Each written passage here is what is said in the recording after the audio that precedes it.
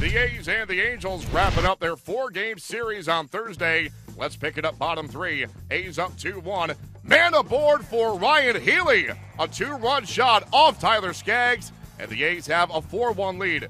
Your pitching matchup in this one was Skaggs and Triggs, a law firm waiting to happen. That would be Andrew Triggs, and he was very good as he turns in 5 2/3 innings, giving up just 4 hits. But he does leave a 2-on-2-out jam for Liam Hendricks as he faces Andrelton Simmons.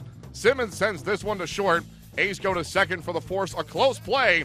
Then Revere is called out. The Angels do challenge, and the out call stands. Like I said, very close play. Ben Revere does not believe it. Still 4-1, bottom 6. Trevor Plouffe, a little insurance on the Ribby single, and the A's go on for the 5-1 win as they split the 4-game series. The A's head to Texas to face the Rangers Friday. The Angels play their home opener against the Mariners.